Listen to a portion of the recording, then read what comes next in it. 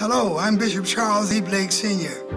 Many have asked how you can help with the terrible disaster in the Bahamas.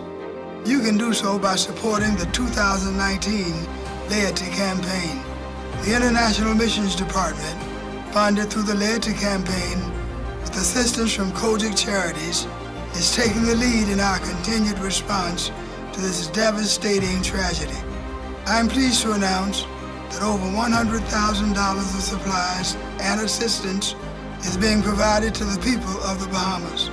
Our first shipment of emergency supplies has already arrived in the Bahamas. Your support of this year's Laity Campaign is crucial. I'm asking every pastor and member to join me in this effort to receive a $20 offering.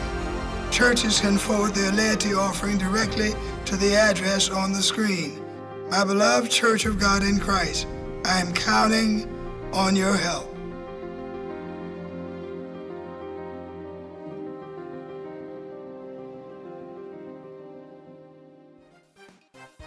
Tuesday night service returns October 8th at 7:30 p.m. in the multi-purpose room. The speaker will be Elder Lauren Roberts.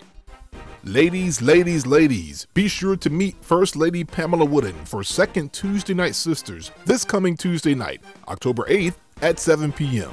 Prepare for an inspirational evening of encouragement designed with you in mind. Plan to arrive at 6:30 p.m. for fellowship and refreshments, and then get ready to close this last session of the year with a bang. Ladies, it's prayer time. Join First Lady Pamela Wooden for the monthly prayer call to be held Thursday, October 10th at 6 a.m. All prayer requests can be sent to ur_women@plwooden.org. The prayer line number is 530-881-1212 and the access code is 726-840-337.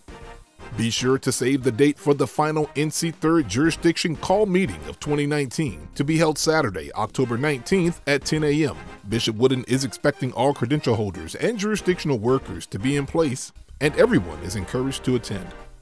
Attention all Easy Tithe users. Please complete an envelope for your transaction with name along with funds allocation and also write Paid on Easy Tithe on the envelope. First-time users should also include an email address. Your cooperation is greatly appreciated.